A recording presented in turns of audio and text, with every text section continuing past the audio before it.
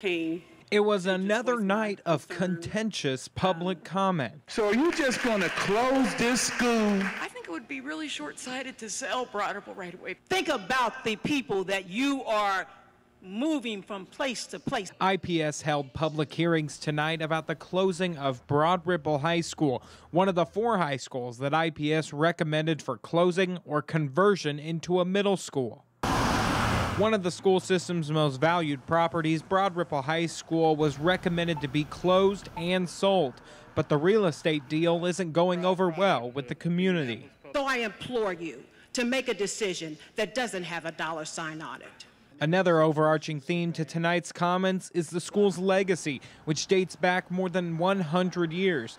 The school has a well-established performing arts program and is the alma mater of David Letterman and former Second Lady of the United States, Marilyn Quayle. And they asked me why. For the alumni and friends, Norma Dardis and Sherry Crawford, the school has made a lasting impression. I no longer live in Marion County.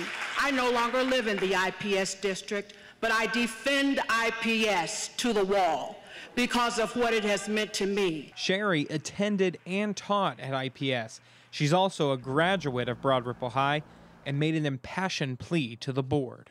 So I stand before you and ask you to listen to your heart. Listen to the type of education that you'd want your son or daughter to have, and think about what the legacy that we have here at Broad Ripple High School. The legacy, a topic that Superintendent Louis Farabee acknowledges is an important part of the conversation.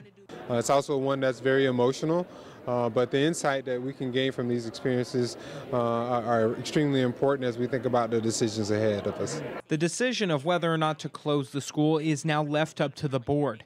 They will make their final decision in September. And I believe they can produce plenty more